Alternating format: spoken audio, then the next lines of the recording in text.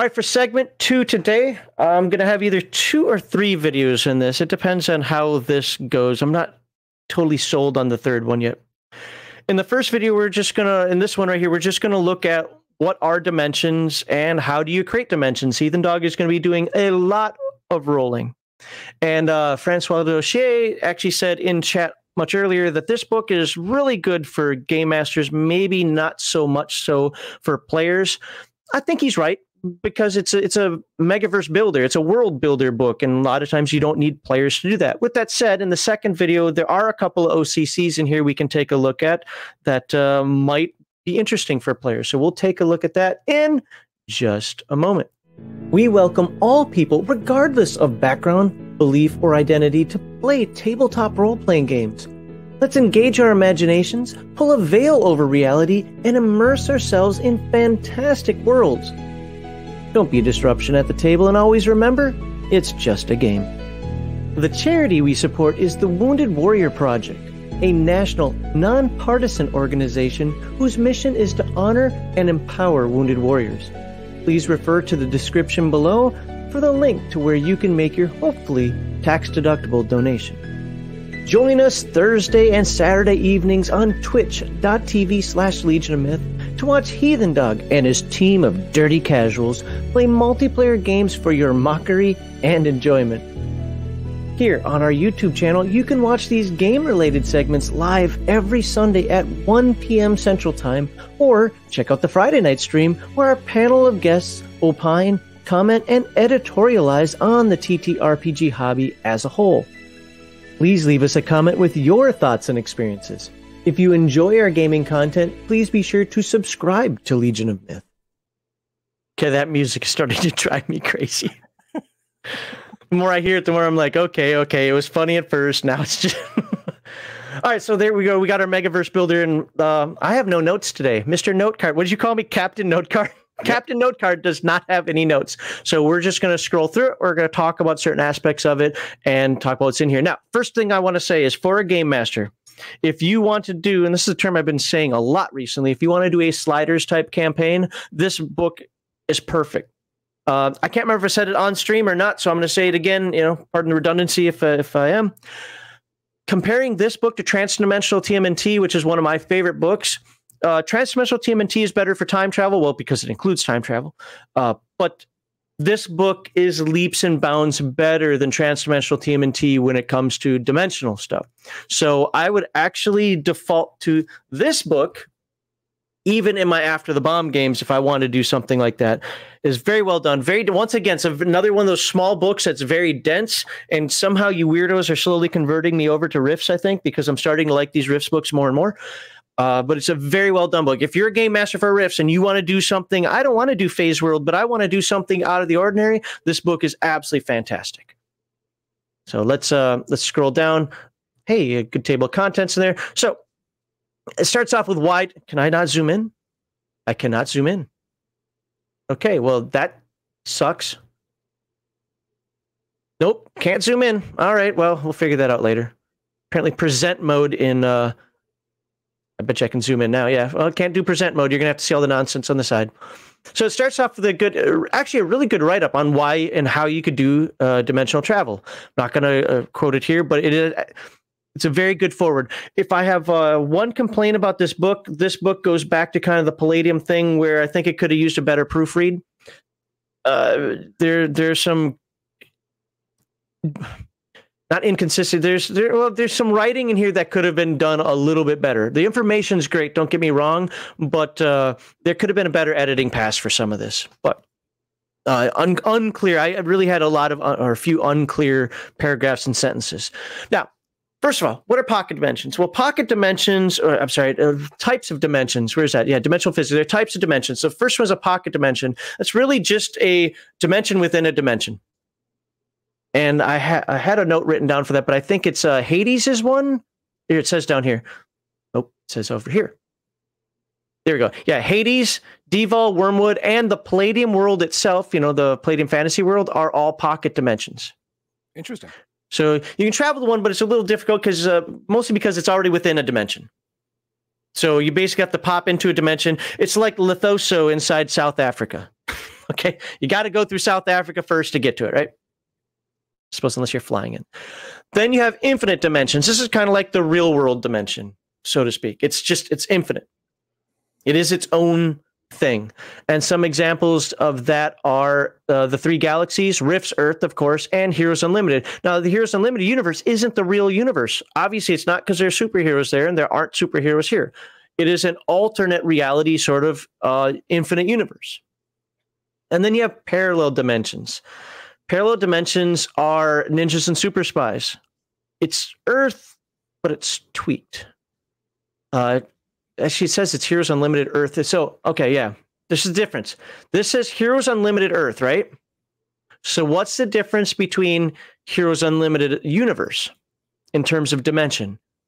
Well, parallel dimensions are the same as the current world or whatever setting you're running, but it always has a little difference. This is the Sliders reference. Yeah, the whole Azure Gate Bridge thing from Sliders. They were really close. Yep.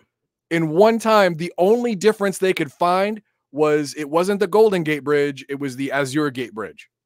That was the only difference they could find in the whole episode between the world they came from and the world they were on. And they were like, dang it, well, we got to keep trying. Personally, I would have stayed. We're like, close enough, right?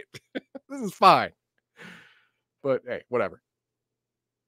Can you start that comment from Darius28? We'll get to it later. One about the games. What I thought was very poignant here is systems failure Earth. It's a perfect example. It's our Earth, right? But in this one, Y2K went haywire. So that shows a good parallel dimension. All right. Central Nexus. Central Nexus is, well, Rift's Earth. It's also Phase World. Now, every dimension has one or more central nexuses, and they can be subtle or they can be blatant. In our universe, it's Rift's Earth. It's blatant. Just like, womp, womp, womp. You know, everybody comes here from every other dimension because it's so simple, and we'll get to how and why it's simple in a little bit. But, Phase World is another one. That one's definitely central, because what is the main city called there, Heathen Dog? I'm sorry, what? I was reading chat. What is the main city called? In Phase World. Is it called the Center or Center City? Yeah, Center. It's called Center. Yeah. Central Nexus. All right. Now, the next thing we have to understand, and all these terms are going to come up a little bit later when Heathen Dog rolls a million times and we create our dimension. Dimensional fabric. So dimensional fabric is how strong it is to break through, to get into that dimension. Well, guess how strong the dimensional fabric for Rift's Earth is? Paper? It's tissue paper, yeah. It's weak dimensional fabric. Other ones, on the other hand, are very difficult to break into. And what it does, it modifies the roll for you to try to get there. Sure. Also hazards and so forth. So you have weak dimensional fabric. Okay, there. Weak, permeable. Hopefully you guys can read that. If not, it is strong and impenetrable. It's not actually impenetrable, but it's really difficult, and good luck trying to get in. And there are usually only a couple of locations. And he says here, 1 to 4 locations where the barrier is weak enough to teleport through. So they can funnel you. If it's a bad place, they can funnel you in. So good luck. And dimensional energy matrix. We're going to read this one. Experienced dimensional travelers with scientific backgrounds have discovered that dimensions resonate at certain frequencies. This frequency determines the dimension's energy. Energy matrix. The energy matrix is simply the ability to transfer energy. Energy is typically transferred through the use of subatomic particles called electrons. In dimensions like Rift's Earth, these subatomic particles have a negative charge. So the energy matrix is considered negative. Again, this will come up later when we look at the universe. Imagine you're running your Glitter Boy. Yeah, Glitter Boy, right? All technological. It's got electronics and components in there. It's powered. And you bring it to a powered universe, a positive universe. Because remember, we're a negative universe. How well do you think that thing's going to work? It's going to short out. Yeah, it's not going to work at all, right? No. Could short out too. Yeah, you're right. So that's the point. There are different types of universes: positive, negative, universal, neutral. I think there are a couple others if I remember correctly. But that matters. All of a sudden you go to a universe. Hey, we're back on Earth. This is great. But the Borg can't move. He just falls over. Kaboom. What? And he immediately starts dying. and he immediately starts dying. They have rules for that, but yeah. So those are things to consider. I thought that was a neat addition to the dimensional concept. Like electrons can flow basically in terms of, they can be positrons, right? Mm-hmm. So is this right here? Let's say this includes all kinds of powerful reactors like nuclear fusion, antimatter. This would even affect full or partial conversion cyborgs, causing their mechanical bodies to cease to function or work at greatly diminished capacity. It also depends on how strong this influence is. But since most have organic components, it would take 2d6 hours before the cyborg's life support systems gave out. Yeah. Oh, that's a long time. 2d6 hours. Hold on. To figure out a way out of a dimension that you may not know how you got into in the first place. Good luck, brother. Yeah, right. So, are you ready to start rolling dice, Heathen Dog? I am. Okay, we are going to start rolling up a dimension for Heathen Dog because that's really the main piece of information you need to know. So let's create one randomly. Of course, you can go through this list and make your own. Of course, you can even do things that are not even on this list. But we want to roll randomly here because it's fun. So, all right, what type of dimension do you have? Okay, infinite, parallel, or pocket. Let's find out. 33. 33. Well, you have an infinite dimension, so we don't have to worry about the pocket dimension size. Okay, primary, medium. Go ahead and roll again. Okay. 34. 34. Liquid fluid. A fluid fills the dimension. Any land masses, islands, planets, or stars that are found in the dimension are found in small, empty pockets. Some force, such as gravity or magic, would keep the fluid at bay. The fluid can be organic or non-organic. If organic in nature, life may actually be found in the fluid. Regardless of the temperature, the fluid remains in liquid form. Does this remind you of Spelljammer? No, it reminds me of Star Trek Voyager. Fluidic Why space. Oh, they had a dimension called fluidic space. That's right. That is true. Fluidic space, yeah. I thought of Spelljammer within this one because even though the phlogiston is more fire than water, it was that idea that the solar systems existed within the crystal shells or within the shells, and that's kind of what this is representing here. Just it's fluid instead of fire. All right, so he's got a fluid galaxy, our universe. So we're gonna have to figure out how to fly through that. Where's the next step? I don't think it's here. Yeah. Okay, secondary dimensional medium. All right, roll again. Okay. 36. All right, 36. Multiple planetary land masses or flat worlds. Oh, flat earther. Oh, yay! These are massive planetary-sized platforms of land and atmosphere that measure millions of miles in size. That's not planetary size if it's millions of miles in size. Well, technically, I mean, if you put it into a globe, it might be similar to Earth size, but flattened out. Okay. They can be separated by thousands or millions of miles of space, or whatever the primary element may be, like flat planets are clustered relatively close together. A unique set of physics. Yeah, okay. A unique set of physics, right? Keeps inhabitants from falling over the edge or not. I love that. Personally, in my universe, a giant turtle. There you go. 4 turtles walking in a circle. No. It's one giant turtle, and on the back of the giant turtle is 4 elephants, and on the back of the 4 elephants is the flat world. There you go. All right, Rincewind. And it's a fluid universe, so the turtle is swimming through space. Exactly. Perfect. In most cases, only one side, top or bottom, is inhabitable. Well, we don't like Australia, so it won't be the bottom. No, not gonna be. But plus, I don't want to smell elephant butt, so that's not happening. And we have a lot of viewers from Australia, so I have to apologize now. I'm sorry. Where is it?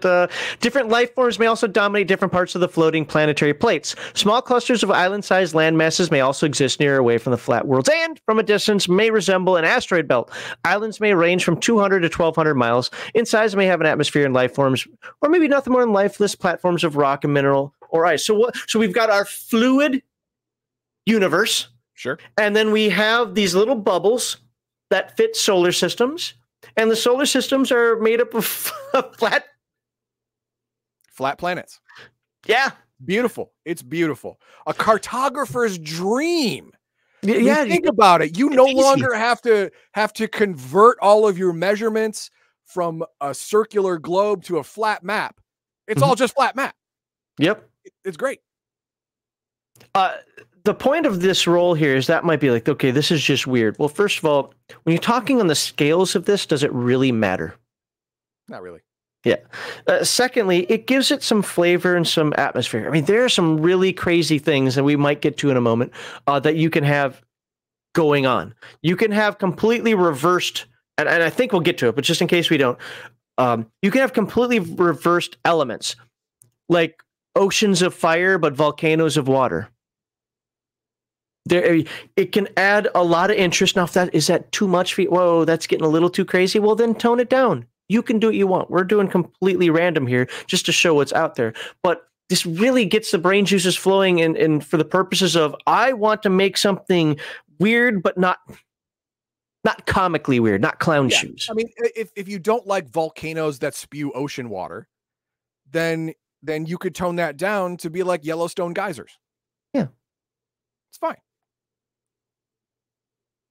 All right. What is your dimensional fabric density? It better be impenetrable.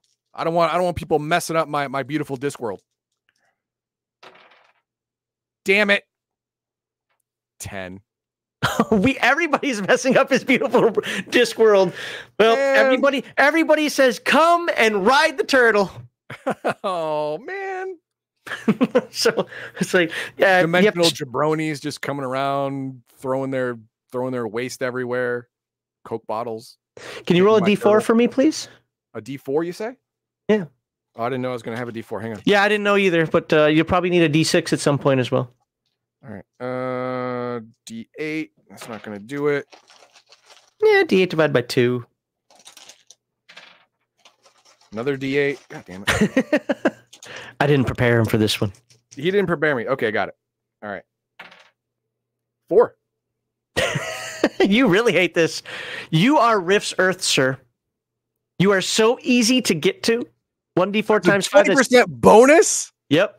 To dimensional teleport or Rift to it. That's everybody's popping in. Everybody's coming in. They don't even mean it. They just walked into a clearing one day and they walked out of it and like, where am I? I'm on Discworld. Oh no. All right. Go ahead and roll for magic level. All right, is that another percentile? We're back to percentile. Oh, okay. All right. 92. Oh, geez, you got lots of magic, I think. Damn it. Or null magic, I don't know. Nope, high magic energy. Few dimensions can match the raw power of having a high magic level. In these dimensions, the ley lines seem to surge with a life of their own. Oh, and when we talk about the ley line maelstroms and so forth, or dimensional maelstroms, this is you got a fun world, sir. Seem to have a life of their own and are easily visible during the day and from orbit. Yep. Ambient PPE is there for the taking and attracts all kind of creatures and magic users. Get off my lawn! Damn it! They just come to steal your magical energy. It's my universe. Stay away. You're an oasis in the dimensional maelstrom or Megaverse. High magic energy also affects the inhabitants, making them MDC creatures. So, hey, there's a benefit there. Now you're an MDC creature and or people reliant on magic. Random rift activity is common occurrence that takes place whenever the ley line energy surges, as well as random intervals. Oh, my God. 3d6 times a year. Holy 9, 12 times a year. Just every month, every full moon. Yeah. That's what happens. Random rift activity. Not only can random rifts happens every month, it's not random.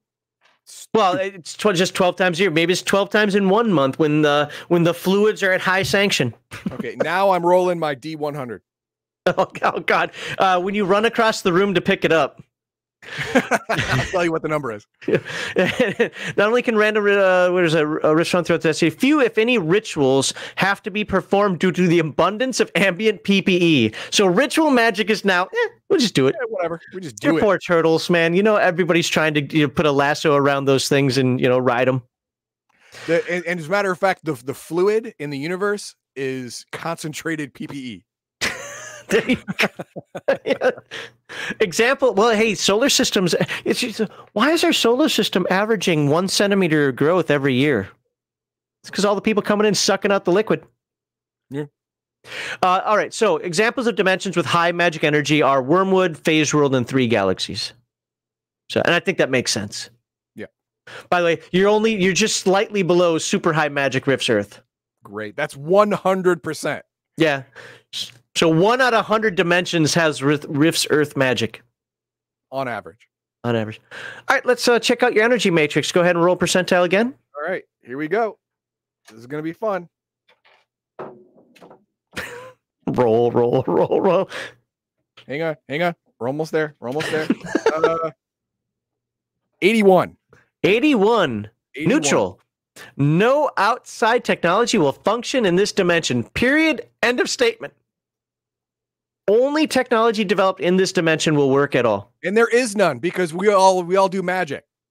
So I pity the poor Robotech Defense Force schmuck that gets jumped into my galaxy. Ha! Suck it, pig. There you go. My poor Borg. Dead. All right, the flow of time. Let's find out how time works here. How does time work? 51. 51. Oh, we're here we go. 51. Time flows faster. Oh, so you spend only 10 minutes here, but you go home and everybody's dead. Well, let's find out how fast. Yeah, for some reason, time in this dimension is out of sync with the rest of the Megaverse. Travelers going to this dimension will experience a definite time acceleration. For every 2 days they spend in this dimension, only 1 day will have elapsed on Rift's Earth. Oh, so it's the opposite. It's the opposite of that. Okay. So if you were gone for 30 days, only 15 days will have passed on Rift's Earth. That's not that, but come on. You could have done better than that. You could have made it 10-1. So if you were gone, oh yeah, we already did that. Creative game masters can increase this lag period. There you go. There you are. Just keep it simple enough for you to keep track of. That's why I prefer the 2-for-1 approach. I like the 1 year for 1 day approach. Makes math easy. This may explain the spell time hole as it incorporates a dimension with faster rate of time. Okay. I don't know. A spell named time hole just makes me nervous. Yeah. All right. Dimensional quirks. Hold on. Quirks. We have to see how many quirks you have first. Oh, okay. What do I got? Roll a D4. Times what? Roll a D4. Roll a D4. If you get 4, we might not keep 1. That. Good. 1 quirk. Okay, roll. Percentile. It's going to be bad. 97. Oh, God. 97. That's, well, 95 is dying dimension, so what could 97 be? What could be worse than that? Forced evolution. Okay, that's weird. This is a rare trait in which the dimension has had an influence on how life evolved. Let's see, fluidic. Yeah, fluidic space, PPE everywhere. Okay, I get it. And flat Earth. Okay. Sure. As a result, it is closely linked to the predominant life forms of the dimension, and dimensional travelers will find themselves being transformed into dimensional travelers will find themselves being transformed into a close resemblance of the predominant life forms found in the dimension. That is awesome. You stay long enough, you'll be one of us. Right? Doesn't that remind you, though, of transdimensional TMNT, where you could have that whole degradation? Fallout FEV virus? Okay. FEV virus, forced evolution virus. The transportation. Oh, sorry. Where we go? We transform. The transformation is instantaneous and does not change the character's MDC, SDC, hit points, attributes, or combat bonuses. It's just a physical change that adjusts the character. Oh my God. Hey, Cronenberg Morty. It's just a physical change that adjusts the characters to the physics of that particular dimension while they're visiting. So maybe you get flippers to swim through the. No, that's actually outside the solar system, but still. Well, no, this is actually great because if a Borg comes here, their electronics will fail, but their body will change. Yeah. To the dominant life form of it's like my dimension. Bender becoming human. Yeah. There it is. Game masters, this is a good time to unleash your imagination and have fun with the player characters. Please don't be clown shoes fun. Characters like juicers may find their biocompass part of their metabolism. Bionics and cybernetics may also change as part of the new life form, although they may look like grafted body parts, like a Frankenstein or machine parts turned into vegetation and so on. Again, Cronenberg. Game masters can even rule that different races, such as elf, dwarf, human, are transformed into different species in the alien dimension. Forced evolution will not affect beings like true Atlanteans, who can't be transformed, of course. as well as all creatures of magic. Supernatural creatures like demons, devils, etc. can be affected, but can also try to resist and need to make a saving throw of 16, only PE bonuses are applicable, or higher to succeed. This is where things can be problematic. The forced evolution tends to give certain advantages to surviving in the new environment. Well, this makes sense, though. Let's be honest. You have a crazy high magic setting, right? Yep. This kind of fits into place. Like being able to breathe the new atmosphere. It gives a certain advantage to surviving in the new environment, like being able to breathe the new atmosphere, surviving stronger gravity, or defensive abilities such as that is the chameleon. These are traits that will help the character survive in this dimension, but those who are not affected may find themselves at a serious disadvantage. When visitors leave the dimension, they return to their normal and do not retain any traits, powers, or bonuses they might have had in their alien bodies. I don't know if I like that last part. I think it should be a slow change. But you know what? As survivability goes, the instant change is probably best. Plus, you can take away a lot of innate powers that you as a game master didn't like, that this one character RCC had, and he had this power he abused all the time. Well, now you don't have it. Suck it. And now that I think about it, I think, instant is right, because you turn into this creature instantaneously. Yeah. So why wouldn't you turn back? Because remember, dimension isn't like some sort of genetic change or just magical difference. You are going into a different reality. Yes. So reality is so high magic, it actually polymorphed you the moment you went in to be one of us, to fit into itself. Challenge for folks in the comment section. Don't write a book because we won't be able to read it, but tell us so far as to what Heathen Dog's rolled up, his little fluidic flat earth dimension with the neutral, neutral electronics. Electronics and this whole changes. Show us your imagination. Tell us what people turn into here and maybe what they find. Doesn't have to be human. I mean, it shouldn't be human. It shouldn't, like the super magic, fluidic space. Now, it gave an example that, if you want stars and actual air, there's bubbles that has stars and planets. You don't really need that. In this universe, stars burn underwater in the fluidic PPE. Everyone can breathe it. It's pure magic. You can breathe PPE in this dimension. I'm only doing this to be pedantic because I agree with you. That is a way to go. In the pedantry of this, though, it did actually say that there is a bubble around the planet, or I use solar system, or the planet where the person, where you're not effective. The liquid's still outside.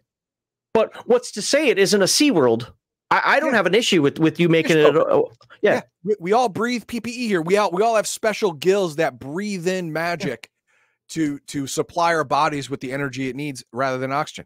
That's fine. 100% fine. If you can star Ghost's comment. So there we go. So again, type of dimension is infinite. Primary dimensional medium is fluidic. Secondary dimensional medium for him, I already forgot what it was called, but it was just flat earth nonsense.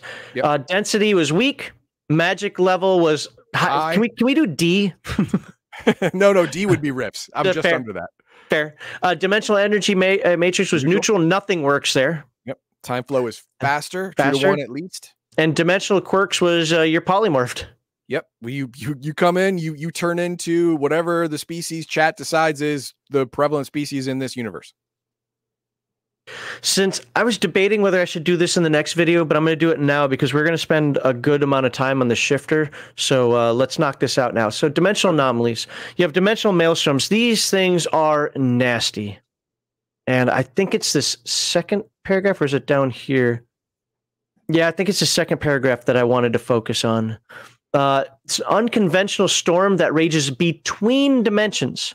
Totally undetectable. It is only experienced when a person is traveling from one dimension to another, and in the very instance a traveler is between realities, the storm strikes. Sure. For a few brief seconds, typically 1 to 4 melee rounds, the character is surrounded by a vortex of wind and blue energy. The crackle of the energy can be heard all... We don't need the narrative of it. Victims feel slight electric tingle. So where's the game mechanics of it? Then as quickly as it appears, gone. If lucky, the unsuspecting traveler is ejected into the dimension that is his chosen destination. If lucky. Shaken and shaking from the cold. Though drenched in sweat, the individual feels frozen to the bone. It's like the original Stargate. Stargate, but before they put in the dampeners or whatever. And weak. SDC or MDC, and as well as PPE by half reduced. Ooh. The unfortunate dimensional traveler finds himself in the same condition, but much worse off because he appears on an alien and probably unknown world in some other dimension that could be anywhere in the universe. You could be on Heathen Dog's Liquid World now. Yep. Snatched from his chosen path and flung by the maelstrom to a different place in time and reality. So chances of meeting one of these things varies, and here's the rule of thumb down here. So no ley line storm in the last 5 months or longer, 100% chance of a safe trip. So we'll book your passages long after ley line storm season. Yeah. But now if it's a ley line storm within 3 days, a 40% chance of a safe trip. That's it. Yeah, I'm not going. Yeah, neither am I. Neither am I. I'm fine. Unless I'm some sort of random explorer, which we'll talk about in the next video. So yeah. Oh, let's do this during a ley line storm. Hey, there's a ley line storm going on. That's fine. We'll go. We'll be fine. You have a 5% chance. What kind of dumb is going to do that? That's just Darwin in action. Just let him go. Yeah, right. Let him go. Have fun storming the castle. All right. Detecting them. Dimensional maelstroms are perhaps the most difficult of dimensional phenomena to detect. We're not going to read the whole thing here. Again, this is an overview, not a deep dive. But if you shifters, this is why you want your shifter. Or as they'll probably say NPC shifter. But you're going to want... this book is designed around shifters. I would actually say if you're doing dimensional travel, not one dimension, but if you're having a campaign based around dimensional travel, if you really want to go all weird with this, you probably need 2 shifters. And I know that the Heathen Dog isn't going to like that, but this is where the one place where they shine is in detecting this nonsense. Any place where evil shines, Heathen Dog doesn't go. Fair enough. All right. So side effects and destination. You can see right here, right dimension, wrong location, bad luck, wrong dimension. You get all these little rolls here to find out where you end up. Oh, optional incapacitation table. Because everybody wants to be incapacitated, right? Go ahead and roll me some percentile dice just because I want to have fun on this with this one. 26. So not only do you take some more damage, you landed unconscious. In addition to being battered and bruised, the character is knocked unconscious for 2d6 minutes. Well, it's hardly a terrible fate. There could be extenuating circumstances. I don't know. You land on his polymorph world and somebody sees you there as food. Or you land on some kind of lake of fire. Yeah. And you're sleeping on lava. Yeah. Well, you won't be sleeping very long. You'll be dead. Yeah. Serious head trauma, permanent ISP loss, a phobia. We all like getting phobias in the game. That's actually one of my favorite things about Palladium is the, not because I like to use it a lot, but the fact that it's there in a meaningful way, the lasting effects like phobias and so forth. So, all right. So you can see a whole bunch of different tables you can roll on to find how off course you are. Yeah, the elemental plane of water. That's a fun place to accidentally end up, right? Sure. Start drowning. And I'm just scrolling through. You can't read it. I get it because I'm rolling through kind of fast. But that's all the maelstrom. Now let's look at the displacement storm. And I got to be honest, I did read these, but I don't remember each one of these. So I'm going to have to read the first paragraph here. The energy between dimensions is usually stable except for brief periods that cause strain and instability, like planetary alignments and seasonal peaks. The result, especially at ley lines and nexus points, is the opening of random dimensional portals. Oh, we like that. Well, this is like Dinosaur Swamp, right? Most seasoned dimensional travelers know that while it is usually only a step or two to get to the other side of a rift, this distance can stretch from a few yards to almost a mile. During these high peak periods of magical energy and dimensional instability, shifters and those who understand the ebb and flow of the ley lines or study astronomy and planetary alignments also know about displacement storms and other dimensional anomalies. The casual adventurer, however, knows nothing of them and doesn't have a chance of detecting. Okay, this isn't the paragraph I want to read, apparently. I'm not going to keep reading here, but dimensional storms are... I honestly forget what these are. I apologize, folks, but again, I didn't write down notes, so A time stands still when they go inside. Yep, I got nothing. Oh, go ahead and roll the percentile dice. Let's just see what happens with your dimension displacement storm. 8. I always find one paragraph in here that's worth reading. Nothing, or is there? The wisps of magic energy overhead move and undulate as if something has just rushed by undisturbed. And what was that? That just brushed against your cheek. The wind? Is there wind in this frightening black calm? Is it your imagination or something real? Quit asking questions and get the blazes out of there. Whew, that wasn't so bad. There you go.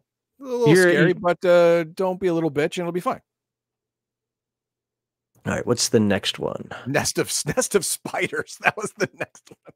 Well, no, I meant dimensional vortex.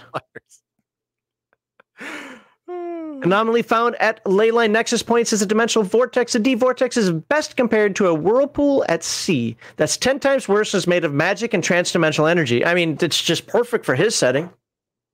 Everything within a certain radius of the D-vortex is sucked in. It's a vacuum that is incredibly strong, and few things can escape its pull. When the phenomenon was first studied by shifters and temporal raiders, the popular theory was that the other end of dimensional vortex must end in a rift or dimensional portal that opens up into the vacuum of space, or it's a wormhole, right? Sure. Well, they were wrong. It's an odd anomaly that is not limited to dimensions with vacuums or the realm of outer space. This is fortunate for anyone who might get sucked into and shot out of a dimensional vortex.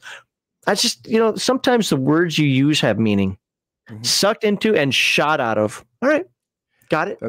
Sounds violent. It sounds very unintended also, doesn't it? Yeah. So instead of appearing in a vacuum where they would most likely die, victims of a D-vortex can appear in any number of dimensions. Oh, so it just shoots you. So it is a wormhole. It's a wormhole to other dimensions. All right. Give me a percentile roll. Damn it.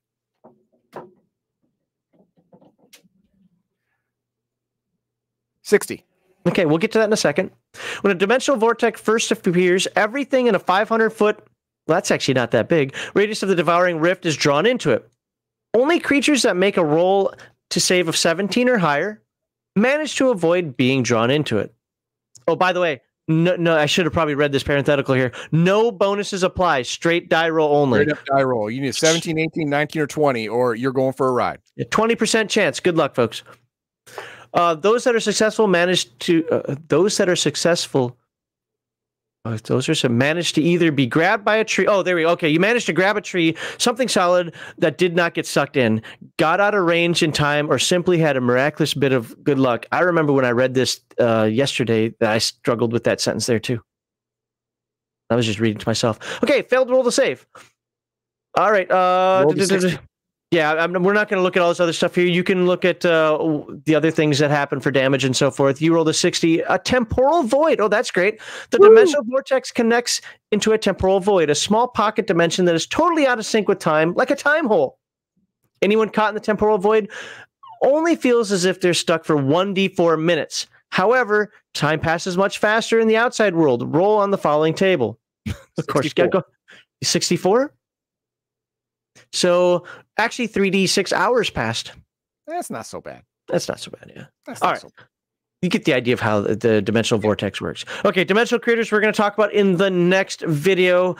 I don't think that there was anything else I wanted to talk about in this one because this was pretty straightforward. It's going to be the next video where I do a little bit of skipping. So I apologize for not having this memorized or having good notes on these. I just didn't have time to write the notes, but you get the idea of the dangers of traveling through dimensional space. So, and we have some questions, comments, concerns. Walter says a parallel dimension can be an infinite dimension or a pocket dimension depending on what it's paralleling. Correct. Absolutely correct. Yeah. Yes. I think it almost says that word for word in there at some point too. Mix this with Aliens Unlimited, but limit a few options. Yeah, you can mix it with a lot of stuff. Yep. You have to limit some options. Weird Guy comes with, knowing my player group, they would want a dimension where they're the strongest fighters ever, and that dimension's sex god pantheon. Hey, you can have that, but remember, everybody would be that then. Yeah, then everybody, when they got into my dimension, if it was ruled by a sex god, they would be a sex god. That sounds pretty good, actually. Or they'd be a cartoon, because we've seen that in TV shows and movies all the time, where you get another dimension and it's a cartoon dimension. Yep. You know, or the vice versa, the cartoon dimension. Yeah. That's doable. That's doable. You have the Heathen Dog anime dimension. You want that. You really want that because it's hand-drawn anime by by people who are giving up years of their life, you know, drawing cell by did, cell. Did you read the roles for yours? I think yours is the Netflix bad CGI anime. No, stop it. All right, Voice of One says, upon entering the heathen dimension, automatically change the character into a Gungan. No, no. He meant to write Gundam. Yeah, and that's perfect, and that's great, but not a Gungam. Weird Guy says, well, as a card-carrying evil DM, why did you tell your player group the odds? Let them figure it out. Oh, yeah, don't tell them about leyline storms. Like, someone will say, oh, there was a leyline storm 3 days ago. You're like, oh, okay, good. Then there probably won't be one now. Shoo! And then they roll their 20% and they go, oh, sad. Then weirdest dimension we traveled into rifts was a natural Dyson sphere. There was a star in the middle of the sphere. We lived on the surface, on the inside surface, and endless dirt in all directions. It was also never night. The real bad news was the star was dying. That's a mean all that DM, sounds imagine if you got hey, we're only halfway around the world. We got to get to the other side of the world. That's as big as the solar system. Yeah. Well, it's as big as whatever the diameter of 92 million miles away from the sun, all the way around everywhere as a globe. Yeah, if you're just encapsulating Earth, that's I suppose. It's like a billion Earths. I don't know. That's huge. That's absolutely huge. You're not making that unless you can teleport. Wasn't there one? I thought there was one from Darius I wanted you to, or is that? There is one, but I didn't think it fit here. It's right here. Oh yeah, no, I wanted to actually talk about that. That's fine. I get why you didn't put it up there. If you consider covering The Witcher, Cyberpunk, Red, or 2020, Cyberpunk 2020, yes, I don't have Red. I don't really care to have it. Witcher, again, that's possible. That's all I can say. Is it's possible. I don't have it, but it's possible. We can cover a bunch of different things. Witcher's probably not going to happen, but Cyberpunk 2020 is definitely a possibility because I actually like Cyberpunk 2020. So anyway, yeah, I understand why you thought that was out of place, and but I just wanted to address it while we could. So with that, here we go. Next video is going to be OCCs and those critters that you saw, and depending on how I feel, if I want to do a third video or not, we might cover actual Megaverse of dimensions, especially since I don't know them that well, and I don't know if it warrants its own segment, but we'll find out in the next video.